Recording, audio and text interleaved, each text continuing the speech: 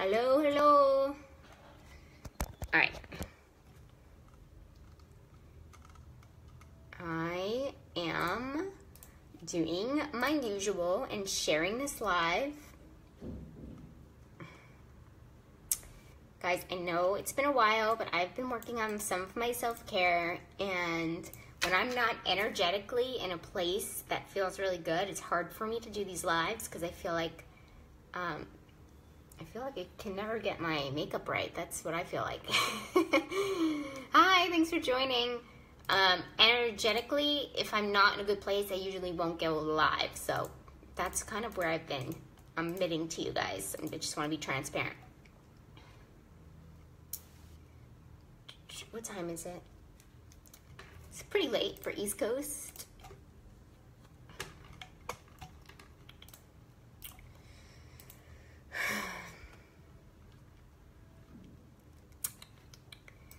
Okay, live shared.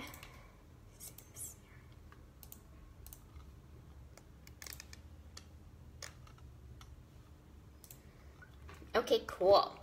If you're coming on, say hi. Remember, I love when this is interactive, guys, and it's been a while since I have been live. What is going on over here? Yeah, I just had to throw my hair back. Sorry, guys.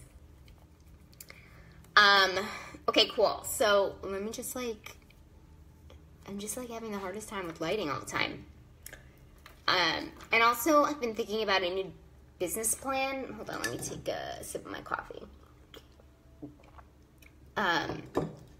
Where I think, yay, thanks guys, thanks for the hearts and likes, where I think I will go live. Well, first of all, I'm thinking of expanding my YouTube channel and really focusing on videos there and putting some quality content there. And then I'm thinking of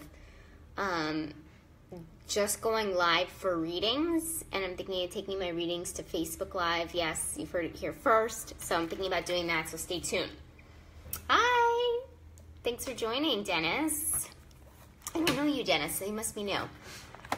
Okay, cool. So let me go ahead and introduce myself if you are new.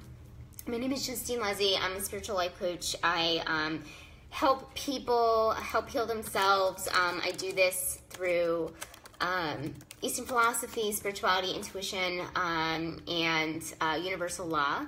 And I do this so we can live a life of truth and freedom.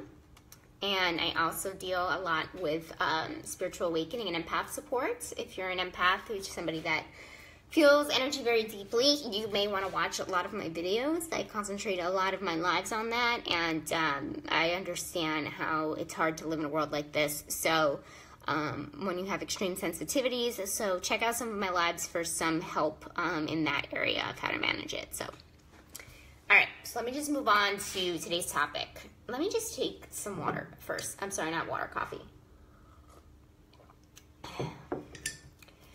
I've actually been, I've been thinking about this topic lately, the word reality. So if you guys have been following me, you understand that I'm in Cambodia, and yesterday I had a energy healing session with a center that is pretty well known for their energy healing, and I did a Know Your Karma test and energy healing about which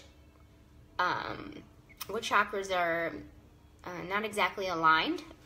Turns out my bottom half is kind of all over the place, and I received a healing yesterday to kind of align those back, which was great. I do feel a little bit of a difference, but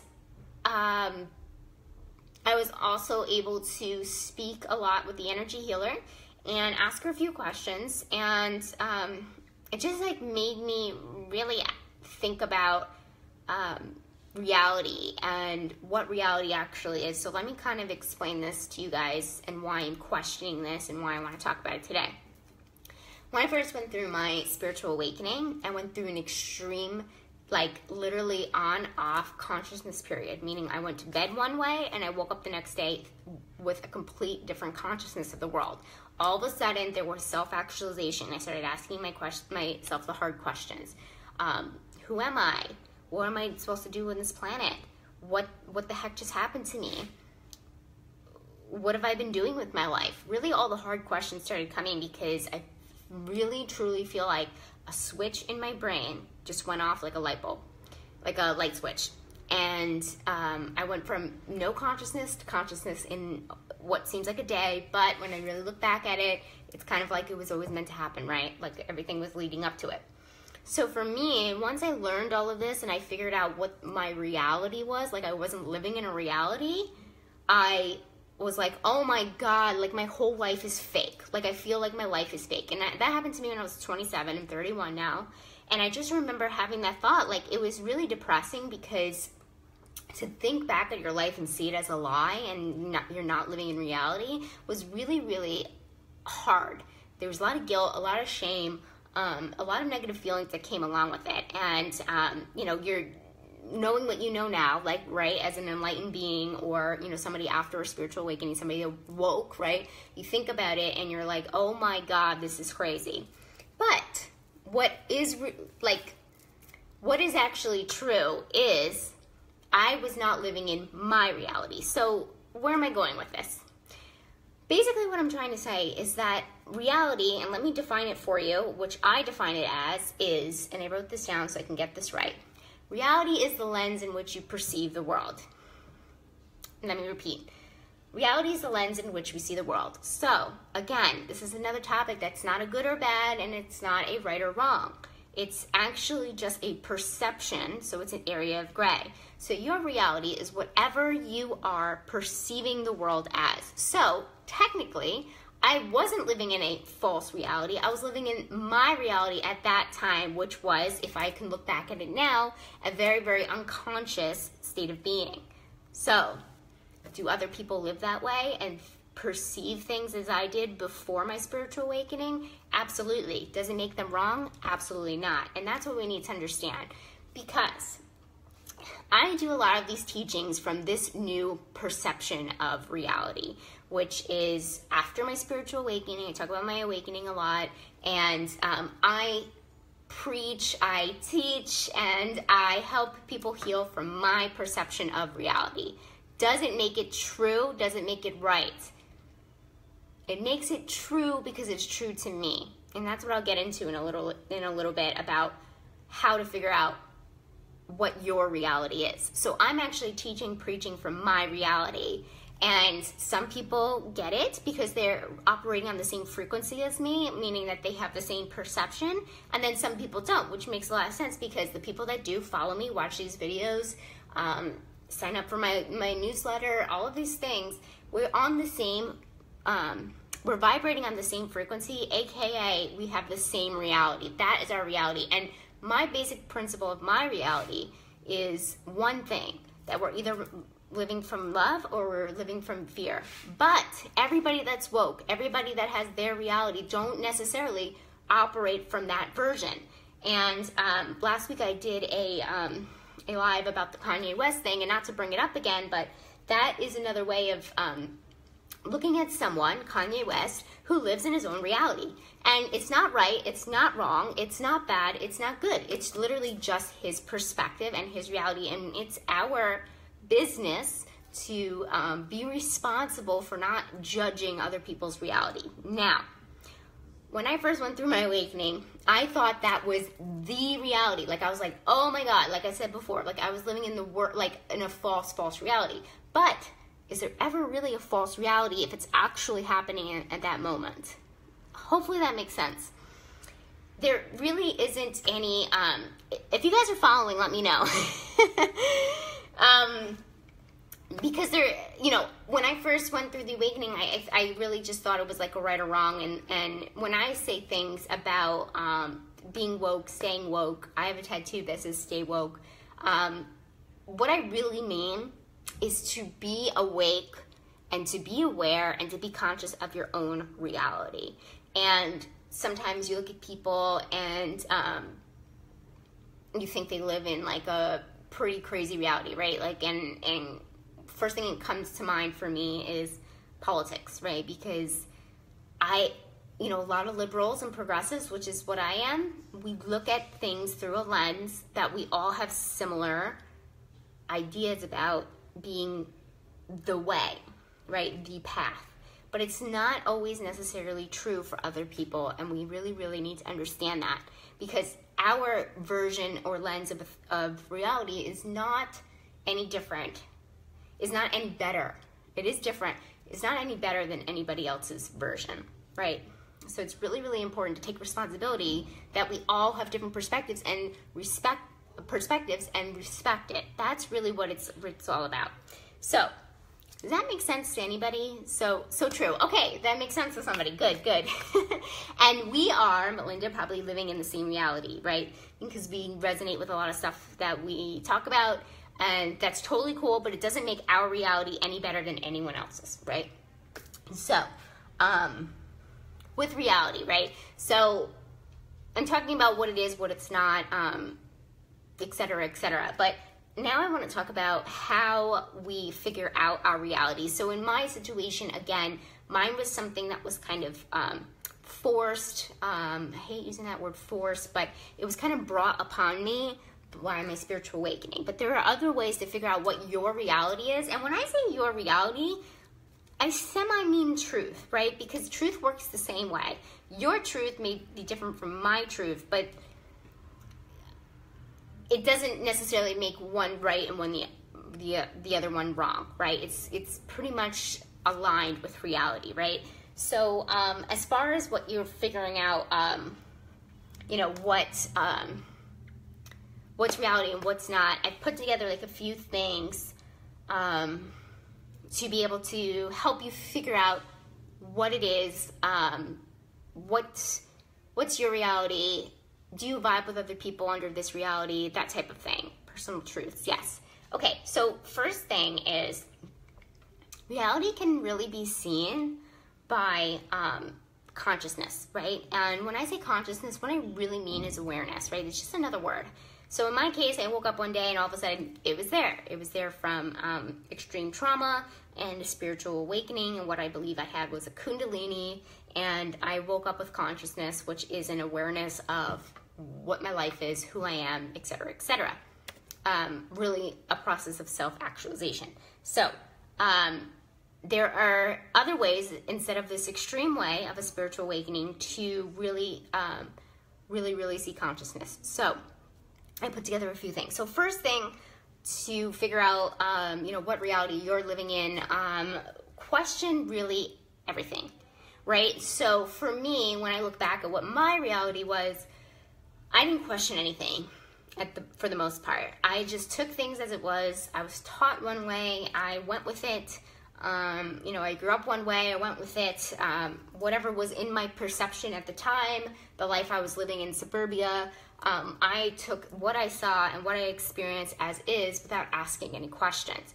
I believe that if I did that earlier on in my life, the spiritual awakening wouldn't have been such a shock to me, because I would have already had some type of consciousness and some realization of my reality already. So I always say question everything, because you really just don't know. It is so important to be a curious person. You must question everything instead of just, hi, thanks for joining.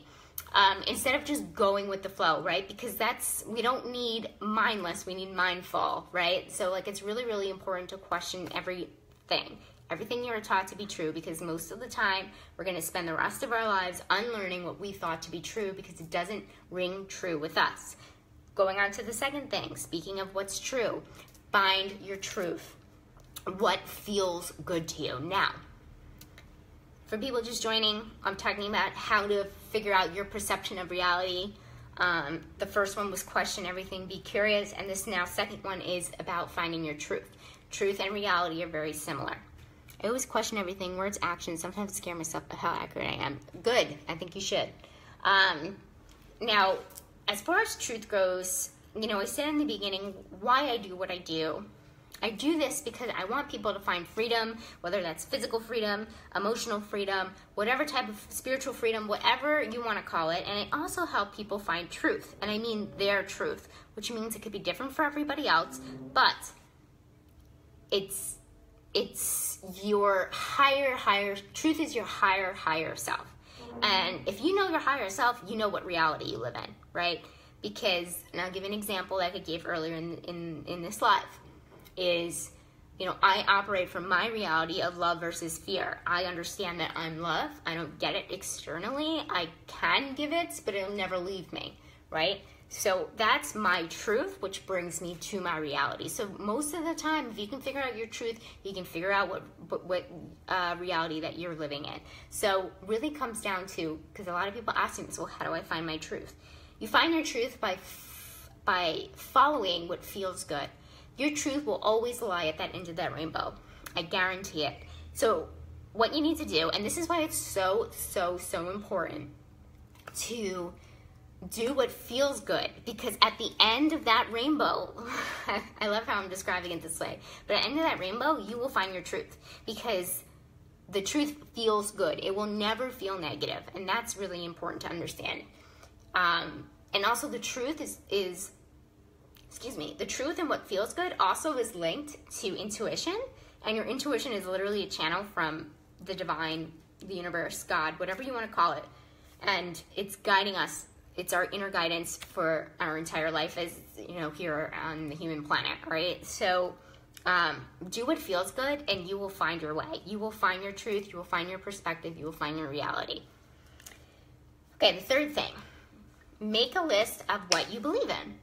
So this is just pretty simple. And even if it's like, you know, really simple things, it doesn't have to be religious-wise.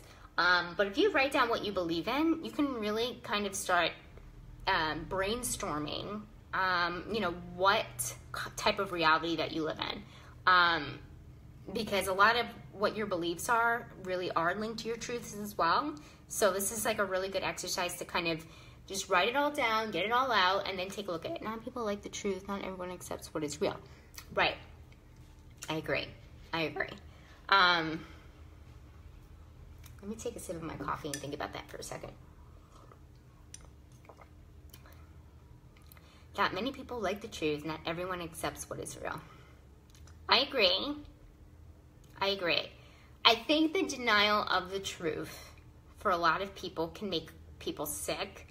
And not accepting what reality is can make them sick too, which is why I think it's really important that we respect and accept other people's realities, which is what I was saying in the beginning, because it is not our business or our purpose in life to tell other people what to do, right? And it's really funny because I always hesitated, and I've, you know, if you've been watching me for a while, I've hesitated on what to call myself, right? And I finally have settled on spiritual life coach. But I really dislike the word life coach, because when people hear it, they think somebody's trying to tell them how to live their life. That's the last thing that I'm trying to do. That is the last thing that I'm trying to do. I have a few passions and purposes on being on this earth as to what my gifts are and what I'm here to do. And one of them is to spread consciousness. And that is the exact opposite of telling somebody what to do. Because we all know that many people get sick because they are forced with fake truths. You can't let people tell you who and what you are. Exactly. So, I just lost my train of thought. No, I really like that. Oh, it's so freaking true. Yeah, so what I'm here to do is to spread consciousness. But the last way that you do that is telling other people what to do. You don't force change. Anything that's forced, and this comes down to universal law, anything that's forced is not meant to be, and everything is flow. If you're in a situation where you're forcing something, it's not meant to be. I'll tell you that right now. That's jobs, that's relationships, that's friendships, that's family, that's skills, that's whatever it is. If it's not meant to be, if it has to be forced, it's not meant to be. The universe responds in flow. And when you're in flow, when things are not easy, but more simple, I like that word simple, then you know that you're on the right path. And that's something to really remember. If you're constantly forcing a job, I remember being in my corporate job, I would, and wrong major, misaligned major, right, in college, I would try so hard to try to succeed at something that I was forcing, and it obviously turned out to not be the right major, right career move for me, which I found out later by listening to my intuition. But anyway, forcing, so yeah, not an aligned path for you. It's universal law, so just pay attention to that as well. So yeah, sorry, I went off on a tangent. Okay, let me finish the last one, guys. So for the people that are just joining, I'm making a list of ways to really, what's the word for it, to figure out your reality, right? As opposed to having, you know, a massive spiritual awakening like I did, where I figured out my reality, but these are just simple ways to kind of rev it up and figure it out. So the last one is, and I mentioned it earlier, is practice mindfulness. So, hold on, let me just take a sip of my coffee, guys. I love my coffee. Practice mindfulness. I just try to meditate before. I used to be a heavy meditator. It kind of, throughout my life, it slips away, comes back. I'm trying to get back into it. It was very, very hard before. I'm feeling kind of anxious. Probably shouldn't be drinking this coffee, but it is what it is. But, you know, it's really important, even if you can't do it in meditation, is to be very mindful throughout the day. I love my coffee. Me too. Me too. I don't know. It makes me so anxious, though. And this is like maybe like my second or third cup today. I mean, by the way, guys, I know it's late for you guys, but it's early for me. But if you're East Coast, it's late for you guys. But yeah, just practicing mindfulness. Even like, I used to work in a restaurant, and I used to like scarf down my food. Like, I didn't even know what I was eating. I just like ate it so fast. Like, I had no mindfulness when I was eating. Like, you can practice mindfulness during small tasks while you're in the shower. You know, watch as the soap like hits your skin. Not watch, sorry, pay attention, basically. Like, really be present to it, right? Be present to what you're really doing. Pay attention. Morning coffee, I know it's bad in the evening, yeah. And just pay attention to the present, basically. That's what mindful is. Being mindful is.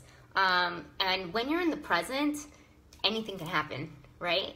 Anything can happen. Which is why I'm love tea, Frankie. What about tea? I know. Oh my God.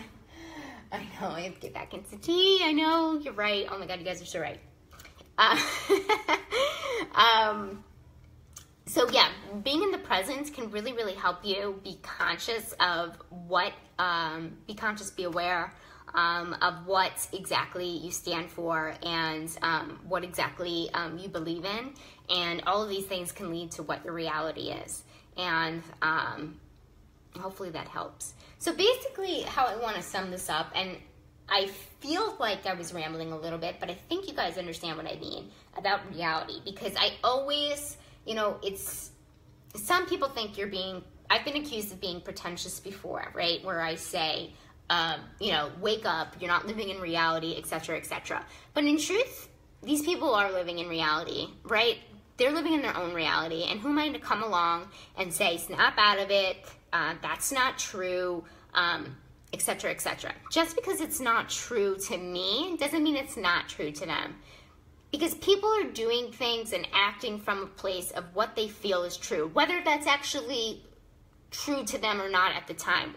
If they think it's true or they feel it's true, and maybe it's not really their truth, like myself before my spiritual awakening. I thought it was my truth to go to school for digital marketing and work in corporate for the rest of my life. I believe that was my truth. There was no stopping me. I went to college. I didn't care how I got the money. I did it. And guess what? I did it. I finished grad school. I did everything I said I was going to do. And then it happened, right, where I realized I was not sitting in my truth, right? I was not acting from my truth. So, malignant narcissist. I don't know. Oh, narcissist. I haven't done anything on narcissists in a while. But anyway, that was my truth at the time before my spiritual awakening. There's nobody that could have come along and told me, hey, Justine, this is not the path for you. What are you doing? I wouldn't have listened to them, because I actually, if I can recall, people have told me that. But it doesn't matter, because I actually believed it from coming from my mind that it is true. Now, It is not our responsibility to change people's reality. It is our responsibility to practice our own reality and be the light that other people can see, right? And that's what it comes down to. If you resonate with the word light worker, this is what your business is, right? It's not to come into other people's lives that don't ask for it and tell them what their reality is. That's the absolute truth, because the last thing, people will not change if you make them change. And that's important to really understand. People change by example. So all you have to do is make sure your truth, your reality is on point. Make sure you can look at yourself in the mirror every day. Make sure you know that you're being mindful, being present, know the truth, live the truth, you're authentic, you're doing your thing. All you have to do is be the light. And that encompasses all of being the light, right? Because there's nothing else that you can do to change other people's realities. All we can do is be the light, be in our own realities, be in our own lane, follow the tribe, right? You guys are my tribe if you're watching this and you really resonate with what I'm saying, because we, like I said, vibrate and come from the same perspective in life. And just stick with those people, but really also understand that there is just other people with other realities, and it's our responsibility to respect it. One of the biggest lessons I've ever learned is that people have their own truths, and even when that truth is killing them, they need their truth and cling tightly to it. Yes, let them cling, right? It might be hard to watch them cling, and it might be hard to see somebody, for example, for me, I know that material things are not really reality. I don't buy really nice clothes. I don't buy really nice cars. I don't really care so much about that. But when you see another person who cares so much about that, you know in your head, oh my God, this is not reality. They're clinging to things that are not reality. They're never going to understand your version of reality, ever. You can preach them all you want. They are not going to understand it. So you need to step back, be your authentic self, be in your own light, and let other people live their own realities the way that they are choosing to at the time. You are not responsible to interfere on their path to a new reality, right? Which, if usually, and I say this usually, people that value things over people or whatever it is, who value things, usually get the message. They may not get it today. They may not get it the day on their deathbed. They may not even get it in this lifetime. But it's usually a lesson that they will learn eventually. So, it is not our responsibility to interfere with their consciousness, right? Nobody ever does. My truth is too truthful. Nobody likes it. It is not our responsibility to interfere on other people's paths. Maybe they're not supposed to get to that reality. Who knows? Anyway, I think you guys get what I'm saying, right? And it's a lesson for me too. Because I sat there with my energy healer yesterday and I said, well, how do I get people to see reality? And then she's like, well, what is reality? And then I had to explain it to her, and then she said, okay, well, that's your reality, right? And that's where you're living. That's where all your values come from. That's where your beliefs come from, your truths, etc., etc. So stay in your own lane, I guess is what I'm trying to say. Respect other people as much as you can, and then find your tribe, right? Find the people that actually resonate with you. I find fake people so disinteresting. Yeah. I love that, Ella. It's so funny. Yes, we cannot interrupt people's karma. Yes, exactly. Exactly. I love that. Cool. All right, guys. I should do something about karma this week because I'm learning a lot over here in Cambodia. So, it's actually funny because my energy healer yesterday was talking about karma, and we kept talking about like if your soul evolves to like the highest of the high, like you don't evolve again, you become like an ascended master or an angel. And like we were talking about like how do you get to that point, right? Like how do you know that you're at your perfected enlightenment. You know what I mean? It was actually very interesting. I don't know the answer to that, but I gotta do my research. But okay, because I'm like trying to not come back, you know what I mean? Like I'm trying to not come back. Like I don't want to come back. Like I want to graduate, you know what I mean? Like I want to graduate you know, I wanted to do all of my lessons. I don't know what I'm asking for right now, but I would like to, you know, learn all of my lessons and hopefully not reincarnate, right? Like I want to graduate to like a soul guide or an angel or ascended master. That would be nice. Oh my God, so effing cool. Do you work with your healer one-on-one? I think my vibration is too strong. I don't think so, Ella.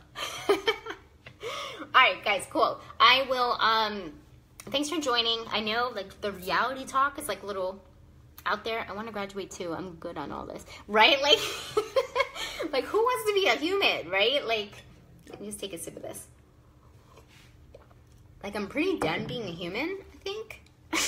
But I guess I don't get to decide that. So, I will be on tomorrow. Sorry for the hiatus, guys, but it was so nice seeing you guys again, and I gotta get on with my day, but, I know, I gotta look more into reincarnation. Actually, I know exactly where to look. I know exactly where to look. Anyway, talking to myself.